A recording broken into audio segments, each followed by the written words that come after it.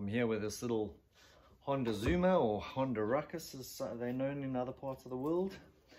And on this little lock, as you can see over here, it has a little latch. Well, the key goes in here, switches it on, switches it off, and then they invented this clever little latch here where you can push the lock up so that you can't get the key in. That's all very cool, but it doesn't push down. So have you ever wondered how it doesn't get down?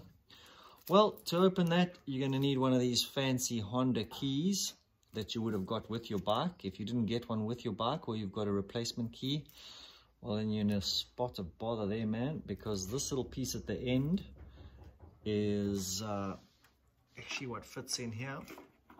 In here, where is it? There we go.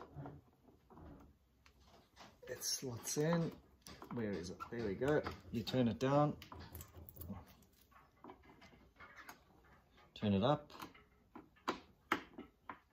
turn it down, open and close, open and close. So there you go.